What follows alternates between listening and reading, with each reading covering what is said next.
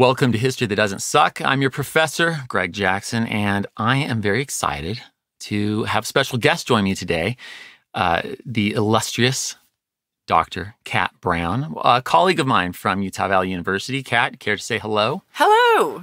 Perfect. An excellent hello, by the way. Thank you. Thank you. To brag about you for just a second, Kat is, again, a PhD.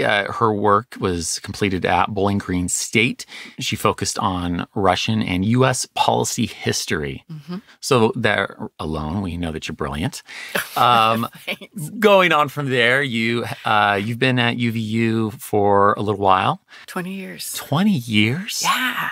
My goodness, time flies when you're having fun. Exactly. Huh? Yes. So in that time, you've also been the chair of history and political science. Yeah. And you are now the deputy provost of the university. Yes. It is a very cool title. What on earth, for those who are not in academia, what does it mean to be a provost? What should the listener pick up from that? Sure. The provost is the chief academic officer for the university. So he is the one, or they, Sure, randomly, are the one who usually is... in our situation. Yes, in our situation. Good old Wayne. Good old Wayne. All right. Who oversees ultimately the policies that pertain to faculty and academics, oversees the faculty generally, and is really in charge of the quality of the programming of the university. So it's low stakes. It's just no big deal. No big deal. Yes. And then my deputyness comes from not just having the gold star, but also having the ability to sign documents that others in academic affairs can't sign if he's not around. Right. So you are the right-hand woman. Yes. In the provost office. Yes. Okay. But today we get to bring you back to the classroom, so to speak, and get some Russia on. So looking forward to it. As am I. So to kind of fill everybody in, our last episode gave us a quick overview of World War I from its beginning up to the end of 1916, kind of teasing 1917, queuing up U.S. entry. That was super fast, though. I'm very happy with the episode, but I realized, there were sentences that I wrote and thought to myself, that could be a whole episode. But no, contain myself. This is U.S. history. Can't go there. All that said, the Eastern Front, I feel like you could help us understand Russia so much more. So I'm really grateful to have your expertise here today to flesh out some things. Happy to do it. All right. Well, let's go ahead and get to it. 19th century Russia, going into World War I. As Winston Churchill would later say, that he called Russia, I'm sure you remember this quote, it is a riddle wrapped in is it a mystery, right? Wrapped in a mystery, inside an enigma. Something, yeah. Right? We got mystery and enigma in there somewhere. Exactly. I think that is probably a decent summation of how much most people know about 19th century into 20th century Russia. So for the typical HTDS listener trying to wrap their head around what Russia even is going into World War I, where should we start? What are some things we should know?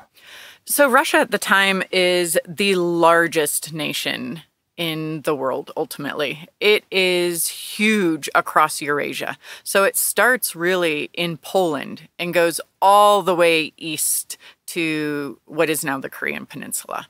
So it's enormous. That is, yeah. How many time zones is that? Oh my gosh. Do you know? I think 13, 16, something enormous like that. And then it goes south, right? So it goes as far south as what at the time was Persia. Yep. To China or Mongolia. I mean, it is a massive country.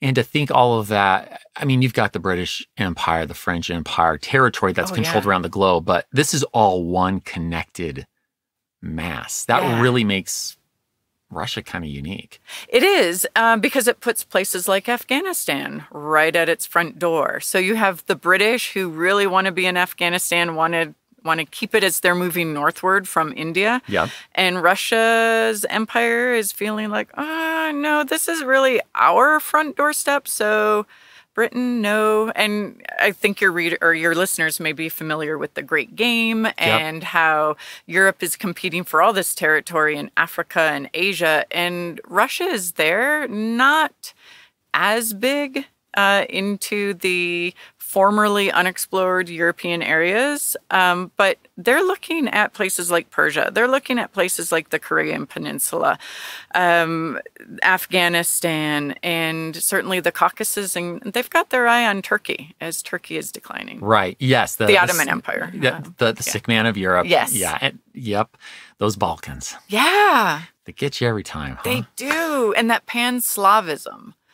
Right. So please, let's talk about that a bit. So the Russian autocracy really saw itself as the big brother for all Slavs in Europe. And so as the Austrians are looking closer at the Serbians and the Bulgarians and others, the Russian government is looking at that going, no, they're our little brothers. Just like there's pan-Germanism, we are a brotherhood of Slavs. And you got to keep your mitts off. It's nice how that all fits well for empire building, isn't it? Isn't it though? Yeah. Nice and clean.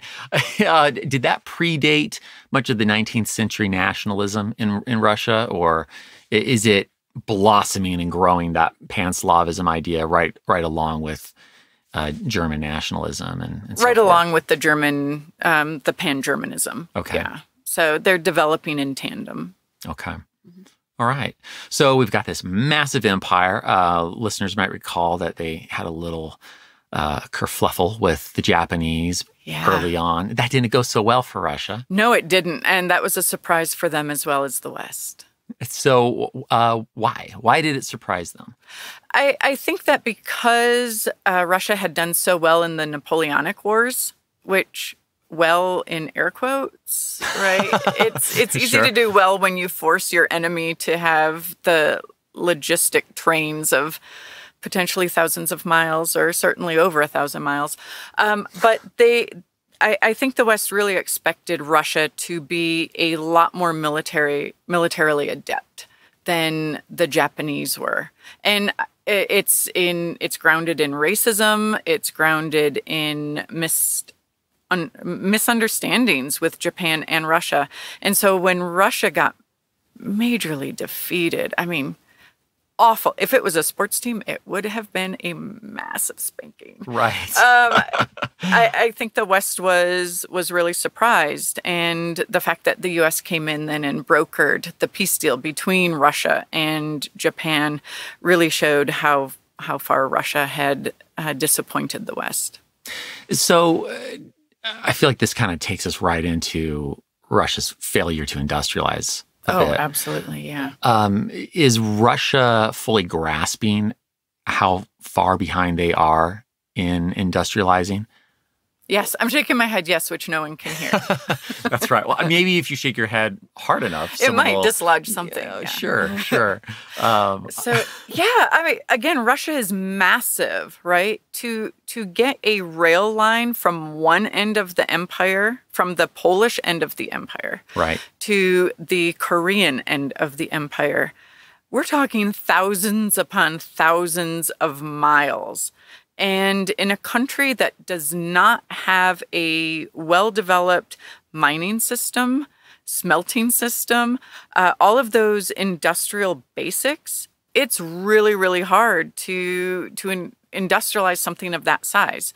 So even looking at just the eastern side of Russia, going from the Urals to the west to Poland, right? We're talking tens of thousands, hundreds of thousands of miles of rail line that would be necessary. And the Russians couldn't do it because they were an agricultural producer, which doesn't make a lot of money. And so they started borrowing money or inviting investment from the French investors, German investors, British investors, which then tied them more closely to all of the issues going on in Central and Western Europe. It sucks them in. It sucks them in. So just to kind of make a comparison point that I think will resonate with people who've listened to a number of episodes here, the Transcontinental Railroad, that was a huge undertaking for us.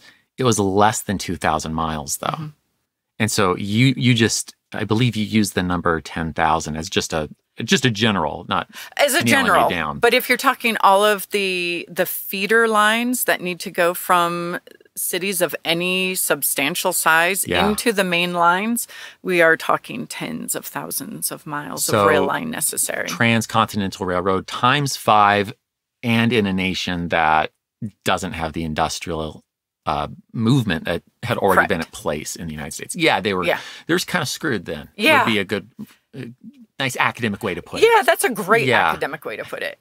I'll put that in the next paper I write. I think that'll be the right way to express it. They didn't have the chemicals. They didn't have, I mean, they were borrowing as much as they could in terms of technology from other areas, but it just wasn't fast enough. And because the ruling elites were so focused on being ruling elites, the investment necessary was just not taking place. So, focused on being ruling elites. Can we nerd out a little bit on the? I love that enthusiasm. I haven't even said what, but whatever it's going to be. Yes, let's nerd out on it. Perfect. So, 1789, going back to the French Revolution, these ideas are growing, spreading. The irony of course, Emperor Napoleon Bonaparte kind of becoming the mouthpiece to share ideas he's crushing at home. They've spread throughout Europe. We have the failed revolutions of 1848. We touched on those briefly in the Causes of World War I episode. Russia, you do have leaders that are basically successfully keeping that stuff, like keeping the lid on the pot as it's trying to boil over. I mean, there are always a few things that flare up, right? The peasants will get angry and start murdering the landlords in various areas. And not to put it lightly, because that takes money and time to then stop those local revolts, right? But there's also these weird series of rules in Russia where the ruling elites cannot dirty themselves with industry. That is something. French did that same game. Yes. Right. And so that also keeps them from investing their wealth into the country. Oh my gosh, that's so backwards. Yeah. Yeah. And it does allow them to go on trips to Europe and to buy great jewelry you can still find online and things like that. But it doesn't do much in creating a railway line from Moscow to St. Petersburg. Which is what you need if you're going to keep up with the industrializing world. Exactly. Yeah. Okay. So here we are on the eve of World War I. We've got these alliance systems in place. Why... And I suppose we've just kind of hit on the answer, but here's the softball. Germany is ready to mobilize. It's got its Schlieffen plan ready to do its KO knockout in France and swing back to Russia. Germany can mobilize so rapidly. It thinks it can take out. I mean, I do just kind of want to let listeners absorb this for a second. Germany's convinced it can literally conquer a great power before Russia can basically get its pants on and out to the front. Yeah. And there was a good reason Germany thought that, because it was true. So to get troops from, let's say, Moscow or St. Petersburg to the front, remember, they have to go through Poland, past Poland, through Ukraine, right? All of those places to get to where Germany is. And that can take weeks. Oh my gosh. Because again, no rails, like at all. Very limited rails. Not so that area of Europe was because as you move the army, how are you going to move the food that feeds the army? How are you going to move the fuel? So those supply lines. How are you going to move the horses, right? So those supply lines will then quickly burden it's not that there are a few railways. There are a lot of railways. It's just that Russia's so big in terms of square miles, it's not a lot of railways, if that makes sense. 100%. I mean, and it's, let's see, can I get my 1980s pop culture references right? I believe, what was the line in The Princess Bride? Never start a land war in Eurasia. Yes. But only second to that is this. Never go against a Sicilian when death is on the line. Right, as he drops over dead. But there's just so much land. Yeah. And it's not easy land, right? Some of this land, especially in the spring and early summer, can be subject to rains that just turn it into muck. Ugh. Literally, horses can drown in the muck. You're kidding me. No. And it's not like falling. We're talking muck that is over a foot deep easily. I mean, to go all 80s macabre again. So now we're to the never-ending story. Horses are quite literally just disappearing into Woo, okay. Yeah. Kat, you're painting a vivid image for me. That's clearly speaking to my 80s child mind here. Yes. Wow. And this, not that, I mean, this is so many steps removed from what we're focused on, so I'll be brief on it. But it also kind of highlights how does Napoleon himself, he can conquer all of Europe, but what can he not conquer? Russia. Yeah. Okay. Yeah. All right. So we've got this massive empire that's super sucking at industrializing. Germany's convinced that they can basically just sit it out. And obviously, I'm being a little hyperbolic there. A bit. But they're going to just go square France away, swing back over, all good. Getting deeper into the hierarchy. So our dear friend, Grigory Rasputin, what's the role he plays? Where's the church, the Orthodox Church, come into this? How much power does the Tsar Nicholas have? Our boy Nicky. Our boy Nicky. That's right. Yes. Can you paint a little bit of an image for us here? So Nicholas II was really not known for his leadership skills. I'm sorry. That's like, thank you. At one point, Wilhelm... Understatement of the day. Yes, understatement of the day. At one point, Wilhelm said of Nicholas, Wilhelm, the Kaiser of Germany, that he would have been a better turnip farmer. And it was really hard to find anyone who would argue with that, at least quietly. Right. Right. He was a very pleasant man.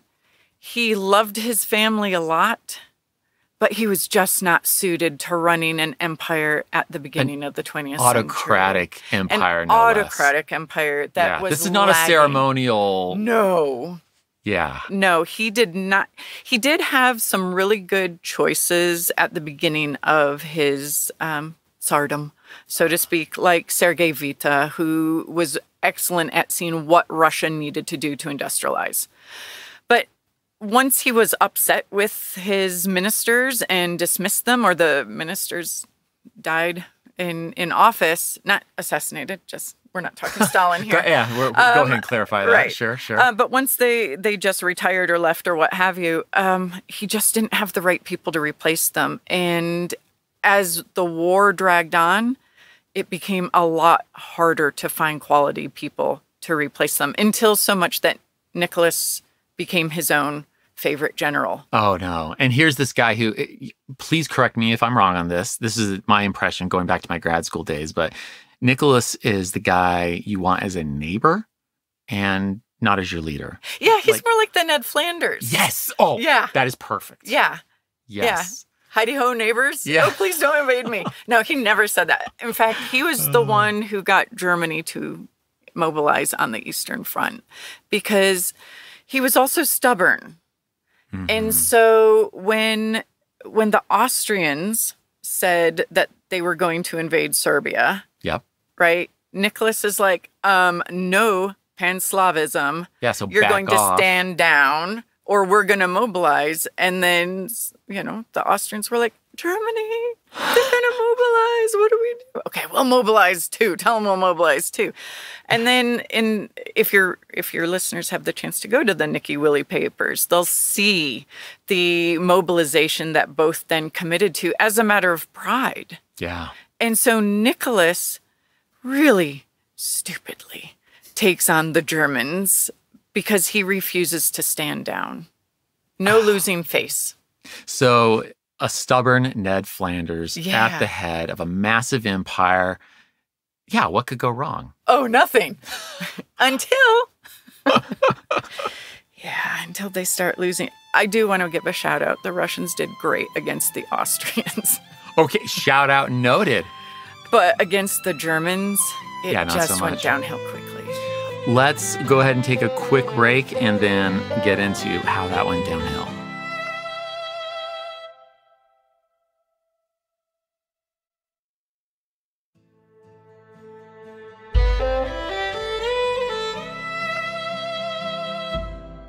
And we're back. So, Kat, Dr. Brown, let's, you got it. Let's get into a war with millions of deaths just for Russia, as I recall, right? Just Russia alone. Oh, yeah. So Russia is not only huge in land, it's huge in population. But the population is over 80% peasant, not farmer, but peasant, which means... Are we talking all the way down to serfdom? Yeah, well, serfdom is pretty much over, okay. But the folks who used to be serfs, some of them have gone into the working class, such that it is in Russia. But many of them... I love that qualifier. Yeah. Okay. Most of them are still tilling the land that really... They're paying off their landowners by still tilling the land. We do not have a large land-owning agricultural class in Russia at this time. And so if you can think about it, much of the attitude is, yes, this land has been given to us to farm, but it's not our land. So just tell me if I'm wrong here. I mean, it does sound like it still has some echoes of serfdom. Yeah. Yeah. I'm not trying to push that. No, they owe money for this land, and they have to work off the money. When emancipation happened, the serfs were given access to this land, but they had to pay more than the market price for it. Oh, gosh. And some of this land is pretty nasty. Some of it's great. Sure. Right? But some of it is just marginal land at best. And so trying to have a well-fed, well-trained military force that comes out of this sort of environment is difficult. What they are good at is following orders.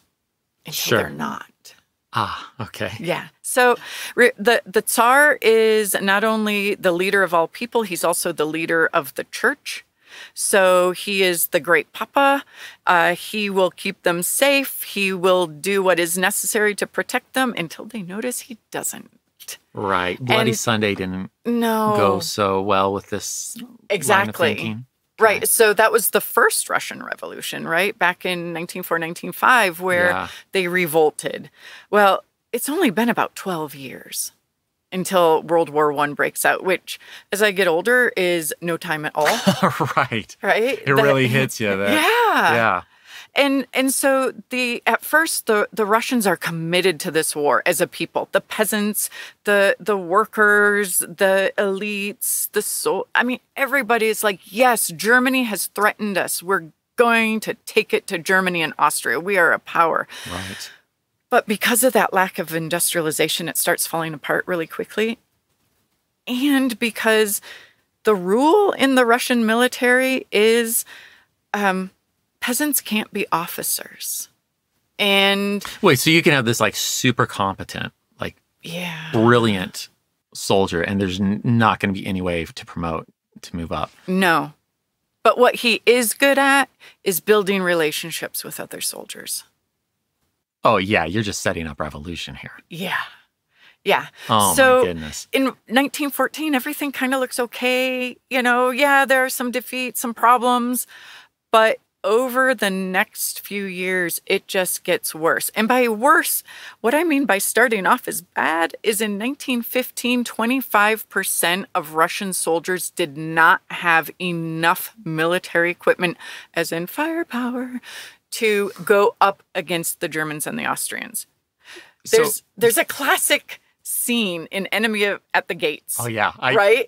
Please elaborate. I know exactly what you're talking about. It is so... Right. Where an Enemy at the Gates is World War II. So it's wrong, but it's right for 1915, where one guy is given the rifle and the other guy is told, here's the ammunition. When that guy is shot and drops his rifle, you go ahead and pick it up and you keep shooting. I could not imagine. Right. into war without a freaking weapon. Yeah. Oh, maybe you'll have a sharp stick. I don't know. But it's not a good look for the military. Yeah. And as that, Especially against industrialized Germany. No one's struggling to get Right. weaponry no. on the other side of those lines. No, the America does not have a lend-lease program. It is sending the European or the Russian government. So additionally, with the size of the front, you have to think about how much coal that takes for keeping troops warm, how much coal it takes for the industry of war to continue, how much coal it takes to make the trains run to get the troops to the front. So where is that coal that was helping out the civilian population going? It is going to the front. So now our peasants are freezing. They'll have wood stoves and things like that. Okay. It's the cities that start to freeze. Okay. And the workers start to freeze. And when we're looking at workers, we're talking about factories that may have 50,000 workers, right? All in close proximity, many of them sleeping in barracks with each other. And word starts to spread. Workers with family who have men at the front start to hear about shortages on the front, and the soldiers start to hear about shortages at home. So everyone's terrified for each other. Yeah. Yeah. And they're starting to wonder, when is the tide going to turn so that the war can be successful? Because they believe in it. Right. Right? This is a holy war against these Western invaders. This has got to go right. And it doesn't. And so what does this say about the leadership? And over time, this really starts to fall apart. And Nicholas isn't dumb, right? He may be maybe too nice, right? He may be super nice, but he knows that the war is not going well. And so he keeps trying to replace his generals, but each one is as incompetent or as corrupt as the last one. And that corruption also skims resources off the military and out of the people. The civilians, right. and they are getting upset, really upset. It starts to be where food is getting harder to find because it's also going to the front. And if all the peasants are at the war, right? If all the male peasants are on the front, who's farming? Who is putting in the crops? Who's taking them out? So we start to see desertions too. People are worried about the family back home, the farm back home. Exactly. And they only leave long enough to maybe sow or to reap. Sometimes they'll go back. Sometimes they won't. But what does that do in the meantime? Yeah, you've got holes in your lines, in units. Right. And meanwhile, you've also got the minorities in the West, because Russia's Western front is our Eastern front, right? Sure. Yeah. We'll adjust what we mean when we say West for a second. Exactly. Here. You've got the Poles who are still mad at lacking independence. The poor Poles, like... Oh, they get run over constantly. I have many times in class compared them. This is... I say it with nothing but respect, but I envision almost like a person drowning in water. The head like gasps up for air, like independence, back down, up for a split second, and then we're back to World War II, back down. But the problem is figuratively, sure, they're standing on the Ukrainians, right? Because the Ukrainians don't even get that chance to come up every so often to say, "Oh, independence." Right? They are constantly being ruled from St. Petersburg because at this time, that's where the capital was. Right. Moscow was the industrial capital, so to speak, where St. Petersburg was the political capital. So I appreciate you reminding me. I know that when I'm writing things, but right? Yeah, that every time I read it as well, though, I always go, oh, right. Because those are the two important cities. Mm-hmm. So just the context of that. So the Ukrainians were also very much in favor of the war when it first began. But as the war rolls on and the corruption and not having any sorts of rights, they're also getting upset. The Belarusians are even getting upset. And so you have these minorities in the West who are less convinced over time that the Germans are the real enemy. Because when the Germans come through, they're not always as horrific as they're they've been told. Yes. Funny how that can Isn't it, though? go. Yeah. It doesn't mean they're great. Oh, right? no. Germany is no angel as it goes through these areas. Gee, Kat, I don't know. was never under the impression that... But the Russians and the leadership is so much worse. Wow. Okay. As we talk about the Poles who've been conquered multiple times, both sides, the Ukrainians, and getting to Belarus, how deeply, well, as we get into Pan-Slavism, I guess what I'm attempting to ask very poorly here is their separate sense of identity versus a Slavic identity. Mm-hmm. I think this is something that is perhaps very lost on us over here in the United States. All of Europe just kind of becomes a big blur in the eyes of most of my students, is my experience. Mm-hmm. How deeply are these separate identities felt versus a pan-Slavic identity, and how much might, not to get ahead of ourselves, I realize things in the 20th century might further impact that. Right. But I'm sure I've given you plenty of things. They're all very about. local. Go ahead. It's kind of like the U.S. before the U.S. was knitted together, right? Okay. That they are members of their local community, and everybody else exists, but it's out there. They're not like waving a Russian flag, right? Above their little peasant hut.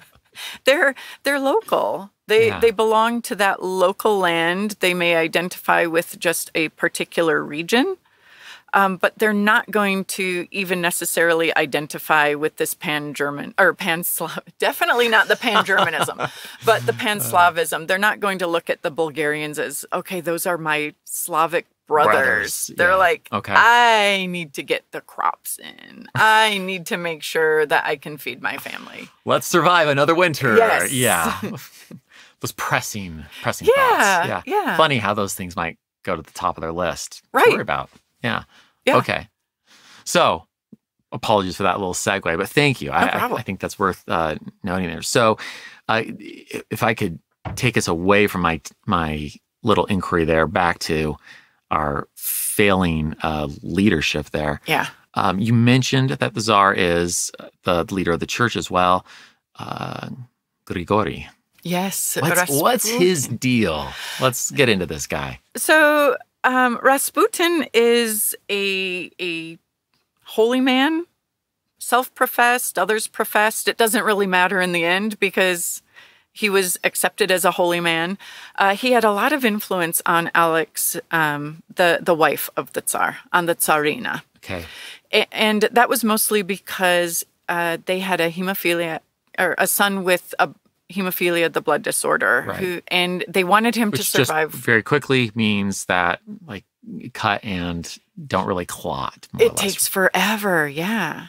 And so it seemed like Rasputin could get him to clot up, right? Psychosomatic, whatever. I don't know the psychology behind these things. But he had them convinced. He had them convinced that he could protect Alexei until adulthood, when, maybe he could be cured even, who knows? Right. Maybe through God. But in doing so, Rasputin had access to elites, and he was a party animal. I've heard a few tales. Yes. Yeah. For a man of God, he certainly enjoyed his liquor and his ladies. And that lands well with a starving populace. Oh, doesn't it? Right? Though, that is already concerned about corruption and everything else. Yes. Right? That this madman, perhaps, is around them. And most peasants probably aren't that concerned with Rasputin. But the other ruling elites, the upper middle class, the industrial class. Right. Who is this crazy guy? Yes. And why does he have so much power over the princess, the Tsarina? And she isn't all that trusted, given her... she's German. Right. She's German, and we're fighting a German war. So she is seen as, wait a second, is she the enemy? Right. right? Oh, the list of problems here, Exactly. it's insane that all of this could even... Yes. It almost makes me think, like, how did the revolution not happen sooner? Right. How did they even make it to 1917? Violence, a lot of state-sanctioned violence. Oh, okay. Well, thank you. You're welcome. Anytime. Noted. But Nicholas also starts relying on a lot more on his dear Alex. And she starts to give him advice too, which only... Exacerbates Yes. all of this. that a German woman, that cannot be underscored at this time too, because... Right. Yes. is giving Papa Czar advice about the war against Germans. Papa Czar, who is not entirely trustworthy. There are chinks in the armor. There are. And then we've got this crazy holy man. Yep. Yeah. And all of that connecting. So 1916, we do have Russia's greatest success on the in the war. Yeah. But There's some tempering. By the end of 1916, 7 million Russian troops were dead, missing, or captured. 7 million. Right? An army is what, 100,000 men at this time? Mm-hmm. I believe so. 70. I'll put an asterisk there. Yeah. But Check it out. 70 armies Yeah. are gone. Or us here in the great state of Utah, more than double our state's population. Yeah. Is gone. Is out of Not fighting. wounded, not laid up. Not able to continue Not the war coming because home. they're dead. They're broken in terms of physicalness or mentalness at that time as it was seen, or they've been captured and they're Just gone. gone. Well, Kat, I always appreciate how uplifting and joyful our conversations are. Thank I you. want It's to know that. part of my my style. Well, I'm glad we could inject some little levity into all this. So now that we've just discussed the disappearance of 7 million souls, it doesn't matter how much territory you regain nominally. That you can't spend that. No, having a couple battle wins, you're still losing a lot of men at this time. Horrific comes to mind. Yes. Yeah. Yes. So this is, of course, going to take us into revolution. Let's go ahead and take a quick breather here. And then when we come back, it's time to overthrow the Tsar. Okay. Okay. Let's do it.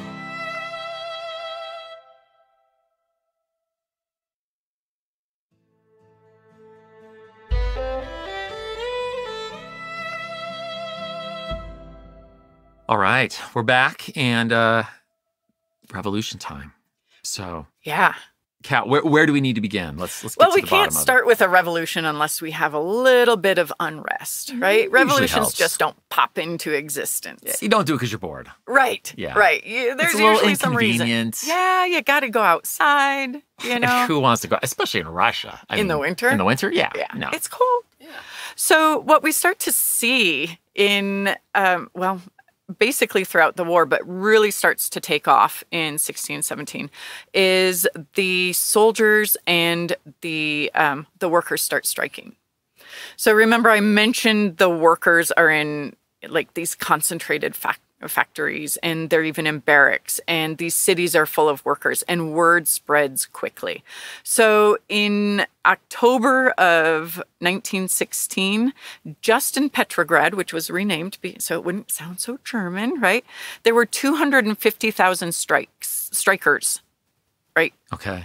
Men and women participating in strikes. A 250,000 people in one enormous. city are striking. That's huge. Yeah. And with that 250,000 people come rumors, come, transgressions of some sort, felt, real, perceived, doesn't matter. Right. These are people who are getting angrier and angrier. And the troops that used to be around to put these sorts of things down, They're all a little occupied at the front. they are. Not only that, but when they do come back, they're like, this is some major BS. Right. Because their family members are saying, we don't have food. We don't have coal to heat our little stoves in our apartments, in our flats, and that we may be sharing with many other people. We're freezing. You're really going to, You're going to stab us with a bayonet because we're freezing to death? And the soldiers are like, nope. No. Thought it over. Yeah. Not gonna. No, especially when you have, family members writing you letters over the last several months of, this is a problem. We're dying. And we can't get food to feed the kids, right? These are people who are at their breaking point. And this has been simmering then in the soldiers' heads for months, years. Years in some cases. And so the conditions are worsening, and the government doesn't know how to respond. And the Tsar has, so there's the Duma, which is the legislature that is supposed to help advise the Tsar. Okay. But he doesn't want to listen to them because he thinks that they're going to tell him things he doesn't want to hear, which, because... Well, always good leadership when you put your head in the sand because you don't like the feedback, right? Exactly. Solid play. Solid. Yeah. So the Duma is like, you have to do something. And eventually it just gets so bad. There are so many losses that the Duma starts to convince the Tsar that stepping down in favor of the Duma would be a great idea. But what really happens then in February in Russia's time... Russia's not on the Gregorian calendar. They're not. They're 13 days behind. Right. So it's March our time. So I'll keep using March so people don't get confused. Okay. But by March... people are getting so upset. The Duma is like, you've got to do something. You've got to let us take more control. The real breaking point was when women started to revolt. And working women were not uncommon in Russia in the factories, right? We see this in early industrialization in a lot of places. Absolutely. And these women have to do the work. Their menfolk may be away at war, so they are also the ones standing out to get the food. They're doing it all. It's factory work, single mom after that. Yeah. And they can't get bread. And bread in some of these working areas was making up 80% of their calories. So no bread means certain starvation. Right. And so the women started revolting. And when women started revolting, people really started to perk up. Not, again, to not make light, but when you think about, I don't know, it makes me really grateful when I think about us living in a society where we can worry about things like, I'm avoiding bread because I don't want the carbs, right? Right. Here's a world where that truly bread, well, it almost contradicts the biblical claim that man does not live by bread alone. Apparently, in a few corners, it's the staff of life. in a very literal way. Wow. Yeah. Okay. So getting the Tsar to give up power became a huge belief throughout Russian society. And because the workers and the soldiers were the soldiers certainly understood violence. They've been taught and trained, right? Yes. And they had it used against them, right? The Russian army was not a gentle place. You couldn't hand them a stress card and say, please be nice to me, right? That doesn't happen. And the workers, a lot of discipline in the factories as well, right? They are fed up. And so their revolts get worse. And this unrest forces Nicholas to abdicate. And he abdicates on behalf of his son as well, because his son is too young to make that call. Yes. Yeah. And so to take his family out of power, he abdicates in favor of his brother, who is like, oh, hell no. It's like a hot potato. Don't throw that to me. No. What are you doing? I think I'll just call myself Mikhail Romanov and just go from here. Thank you very much. Yeah, we don't need this. See you at the family reunion. Yes. You and Wilhelm. Yes. It'll be fun. And abdicates in favor of the Duma, who is really made up of a variety of people, because there were no free and fair elections in Russia. It was not one man, one vote. Yeah. It was, this many workers had one vote. This many peasants had one vote. It was not a democratic sort of thing. But the Duma, to their credit, kind of got that. And so they started bringing in other folks and trying to take the elitist stink off the Duma. Okay. And they created the provisional government. First, the provisional committee, and then the provisional government that said, okay, what we're going to do is we're going to transform to a democracy. We're going to have a constituent assembly at some point, and we'll have we're Western facing. We're going to make this work. I hear little French undertones all over this. Yeah. Yes. Exactly. But this isn't liberté, égalité, no, fraternité. this is an enormous, starving, blood-soaked nation. And they're in no mood for grand platitudes. Right. They want to eat. They want the war to be over. They want their menfolk and some womenfolk. There were some female soldiers at this time. Really? Yeah. Different story, different day, right? Okay. Well, you got me. Women show up in militaries all over the place. People don't know or think about, but like a million altogether. Okay, now, in various roles, right? But including some combat. Yeah. Wow. Okay. All right. Yeah. Different story, different day. Yeah. But okay. So the provisional government also had a friend known as the Petrograd Soviet. And the provisional government had all these elites in it at first, plus a socialist, maybe two, I can't remember exactly. Okay. But the Petrograd Soviet was made up far more of people like Mensheviks and Bolsheviks and socialist revolutionaries, all these different types of socialists and communists. So I realize, this is a tall, impossible ask and like a mere one question, one response. But maybe rather than even trying to get into some of the distinctions, please feel free to do so. I'll just highlight, or we can highlight. Sure. It is the words communist, socialist, both historically and even into the present, they get thrown around as synonyms when they that it doesn't quite they're emotional fit. Words, yes. Right? They've become quickly emotional words. But at this time, they were all different types of adherence to these concepts of Marx or other socialists and communists at the time. Yeah. So there was no monolithic socialism and communism. There were all these different flavors. Perfectly put. Yes. Thank you. Anytime. And Russia was kind of like a Baskin-Robbins of socialism and communism. It had many flavors. You walk around, get your free sample. Yeah. You had the socialist revolutionaries who were committed to peasants and the peasants owning the land.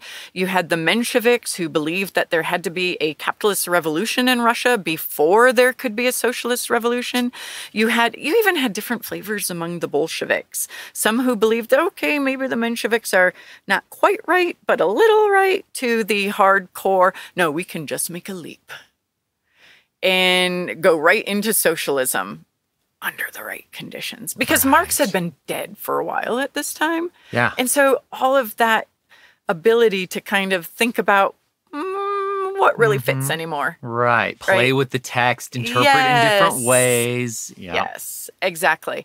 And so what we start to see is that Petrograd Soviet is trying to be a shadow government of sorts to this more elitist provisional government. But what happens over time, until we get to November, October, their time, that revolution, is the provisional government becomes more and more radical. And the Petrograd Soviet becomes even more radical. So by July of 1917, the Petrograd Soviet is being dominated by Marxists, particularly Mensheviks. And the Petrograd Soviet becomes far more Bolshevik and left-leaning socialist revolutionaries. Because even among those, there are many flavors. Right. So in April, part of the impetus for that had been, okay, so you have the revolution in February/March, where the Tsar steps down. It goes to this new form of government. The people are like, okay, this is going to change the war. It doesn't, because, man, Russia is too tied to the West. They owe the French so much money. All that back to the railroads, infrastructure for decades. Yes, and they're receiving entreaties from the Western governments. Don't get out of the war because we can't have the entire German army on our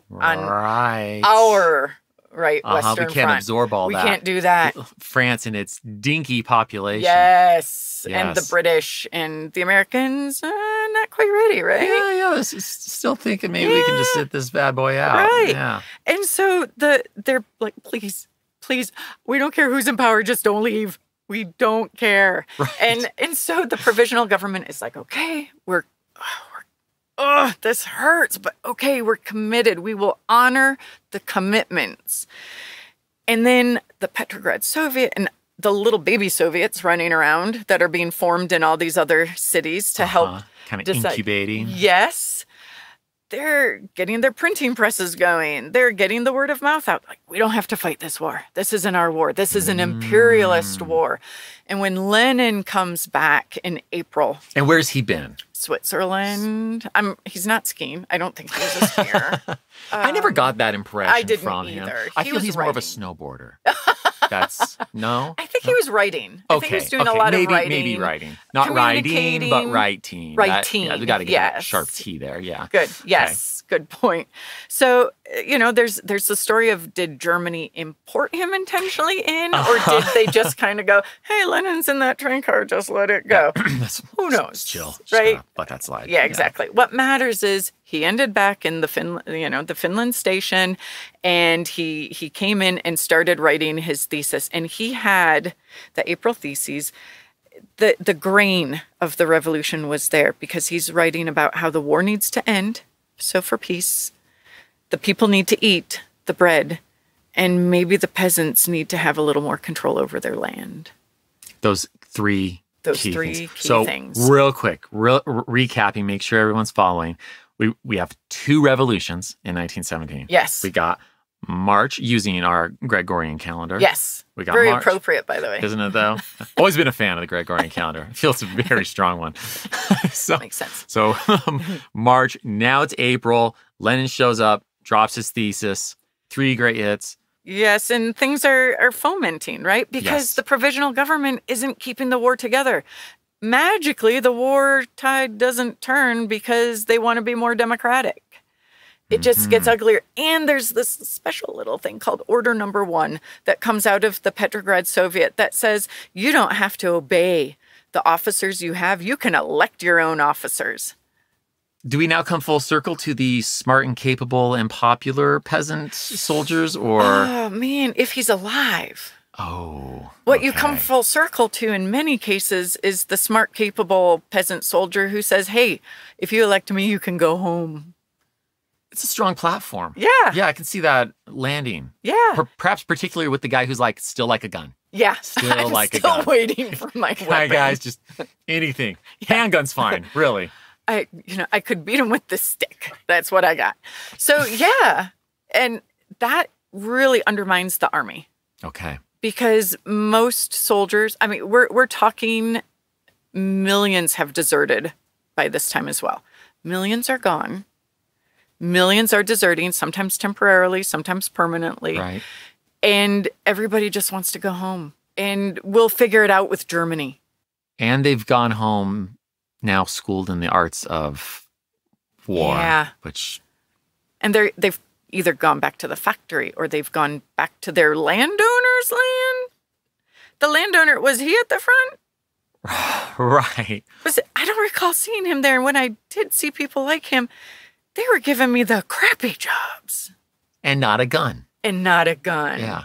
Or really. Apparently, I found the refrain of still like. Yeah, okay, that's fine. Yeah. Or a crappy gun. Right. Okay. So this just gets worse. The July days, the government shows it cannot control, the provisional government cannot control the direction of the revolution. And the Petrograd Soviet is getting stronger and stronger. And the incubating Soviets across which just means council. That's Soviet means council. These workers and peasants and soldiers councils across, especially Western Russia, are just getting stronger and stronger because they have a consistent message. The more they radicalize, the more consistent their message is. Right. And so, by the way, such a small side note, but thank you for defining Soviet. oh, no problem. I think there are a lot of people who probably, oh, that's what that means. Yeah, it just means council. Yeah. Yes. Interesting. Yeah. Okay. So, well, I won't get into that. But the government did try to do things. They basically said freedom of press, which meant now all those very radical presses didn't have anyone shutting them up. Right. So now it's just... Yeah. Civil liberties for everyone means you can't lock up the people spreading the news you don't want spread, right? All of those very Western ideals, those democratic ideals, really come in and bite what is a war-torn nation or a war-torn government trying to instill some sort of order. It can't be done. And by October, it's getting cold again. If any of your listeners have ever been to Russia, it can start snowing in September, right? October can be very bitterly cold. You need heat. You need food. Where are the crops that the Germans have taken because they've been marching through Poland and Ukraine, right? And again, the women start to revolt. And it just... Basically, the Bolshevik government then says this provisional government, or not provisional government, the Petrograd Soviet says, this is the right time. And we get to revolution number 2. Yes, but it's really more of a coup. Because the revolutionaries go into the Winter Palace, into the dining room to arrest the provisional government, which is now headed by socialists. So you'd think there'd be some professional courtesy. But no, Kerensky, the great lauded Kerensky, the West is like, he's a great democratic man. He's a socialist and he's recently escaped.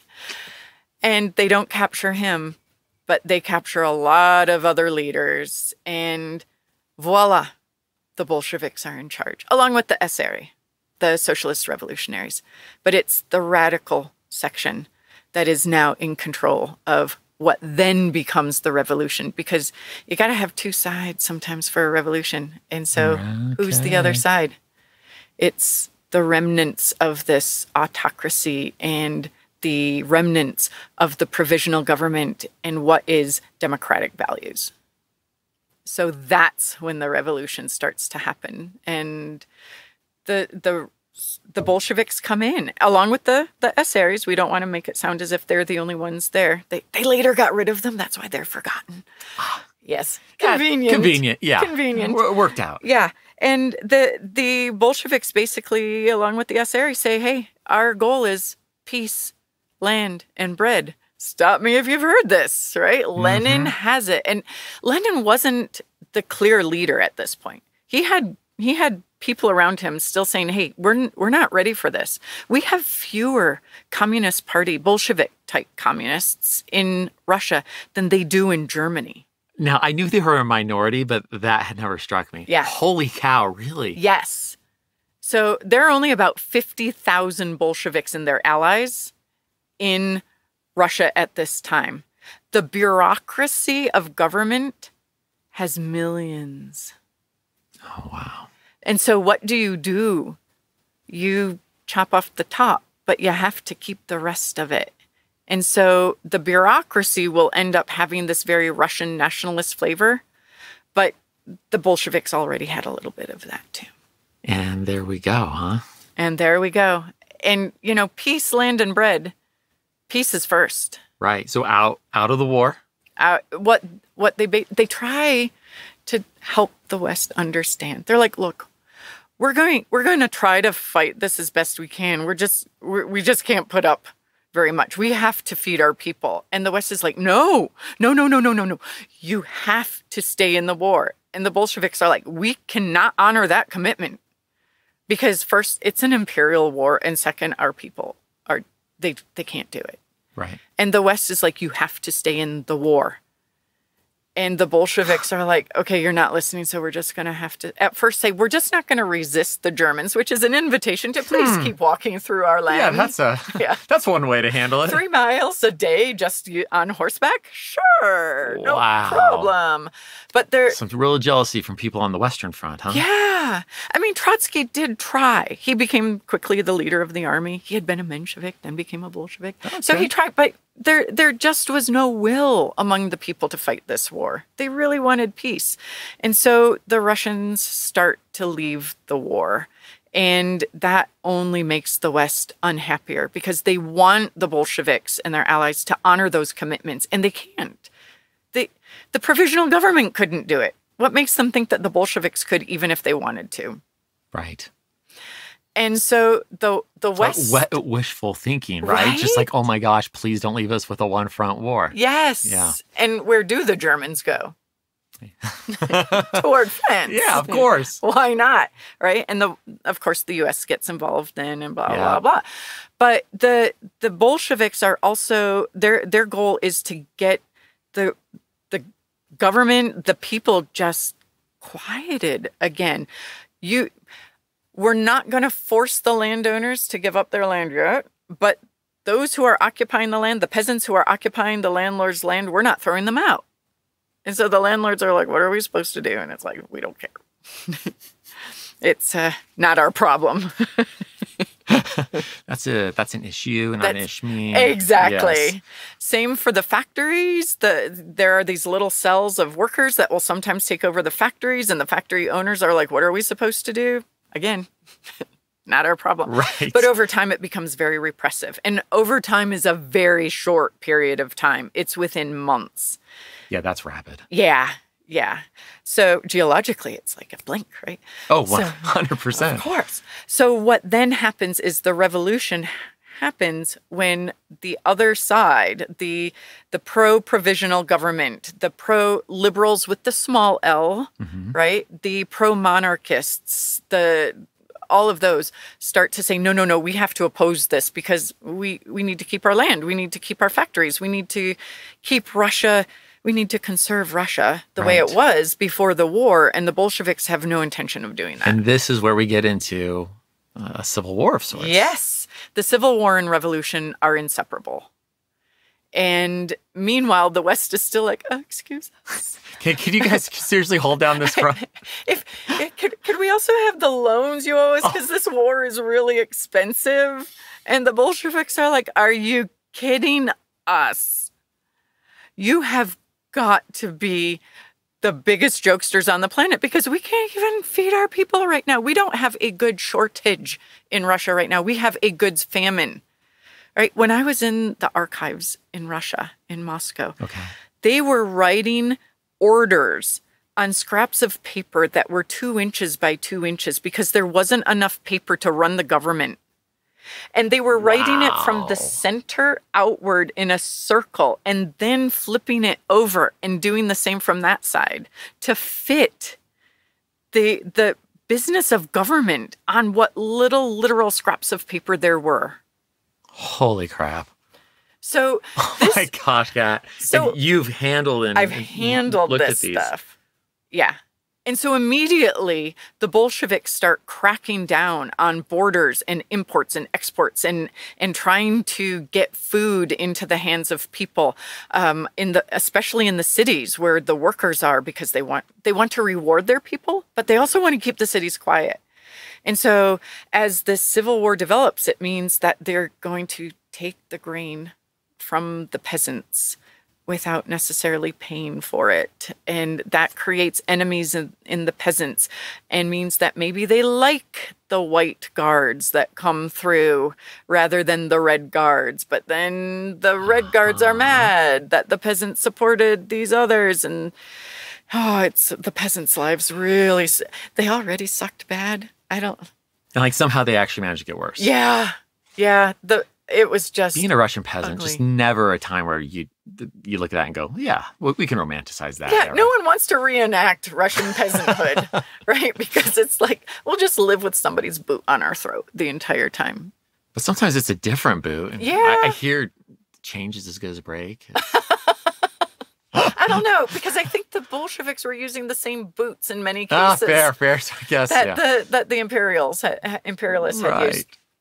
But this also means with the loans not going to the West, right? The West starts to really see the Bolsheviks for what they fear them to be, which are They are not allies.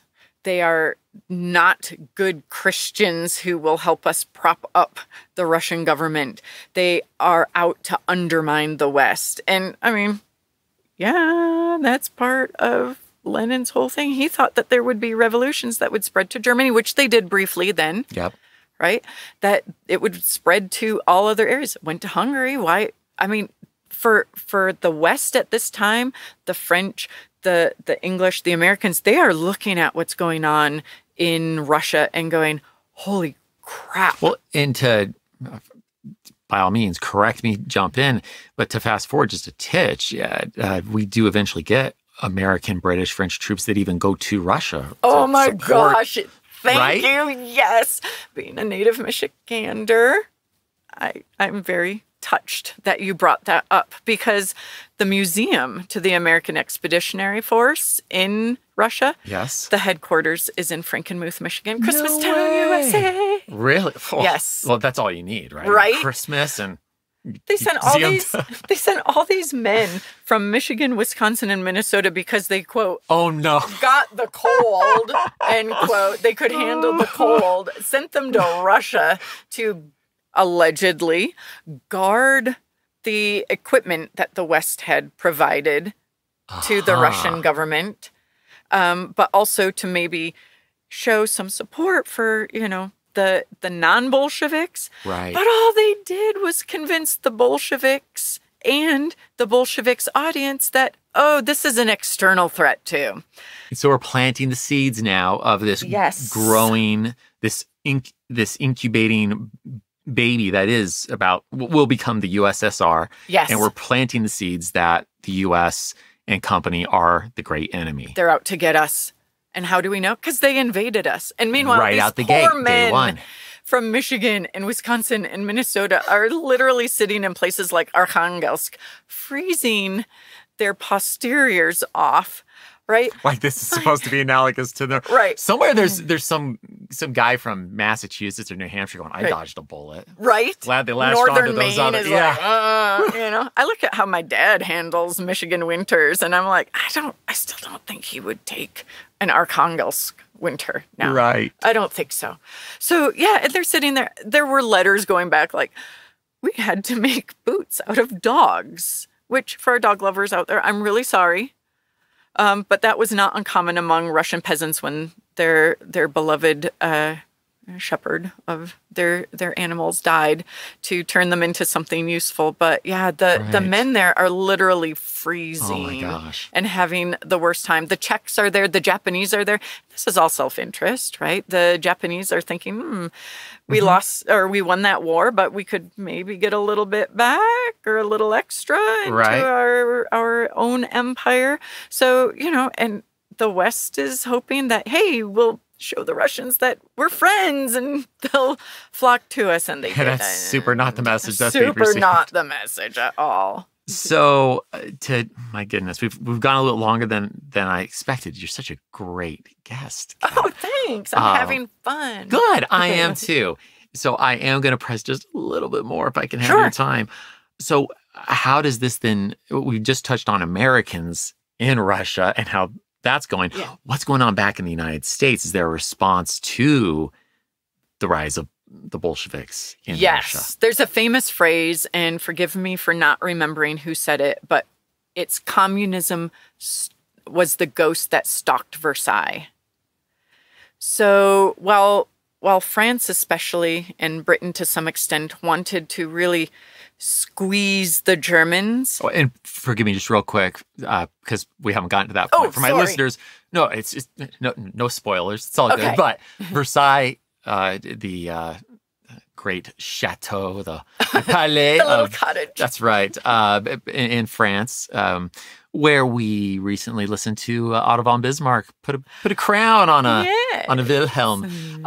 This is where the treaty will be hashed out after World War I. So that's what Kat's referring to. Yes. So, Kat, please. All of these representatives are there, and while they're looking at Germany going, okay, we cannot let this happen again. Spoiler, they did. It's really, what can we do to make sure we don't hurt Germany so badly that we turn them over to the Bolsheviks? And the Bolsheviks became the scary boogeyman of the Western world. And for good reason, right? At this time, the Bolsheviks then are starting to crack down on the people that had been part of the previous government. I mean, there's a secret police, the Chekha. They are rounding up people. They are disappearing people. Masses of Russians are emigrating to the West and to places like Chicago and New York, which freaked out a lot of Americans as well, because there's no future left for them under this Bolshevik regime. Some of your listeners may have watched Dr. Zhivago, where he comes back to the city and there are multiple people living in these old palatial homes. And yeah, that's going on because there isn't enough living space for the workers that are in the cities. It's horrible. There's cholera, there's dysentery, disease takes over in the winter, right? It is getting bad. And so the West is looking at Russia going, we cannot let that spread. We have to contain it. It's not the containment theory that I'm sure we'll talk about in several weeks. Well, yeah, we'll get to that. Oh, a few weeks? Oh, that's a bit. Oh, that's, a bit. Yeah. All right. But yeah, let's contain it. So let's not kill off Germany. And the West is terrified of those ideas then spreading because America had a working class that was sometimes a little bit upset. Remember the the triangle shirtwaist factory fire, and these sorts of things did leave a lot of American workers feeling like the people who ran these factories and the government didn't care. And so they could be ripe for Bolshevism, and Emma Goldman was, there were legitimate reasons these ideas were feared. And so this would end up going into the first big Red Scare that the U.S. ever faced under the Palmer raids and others in the late 19-teens, early 1920s. And yeah, America was terrified of what was going on.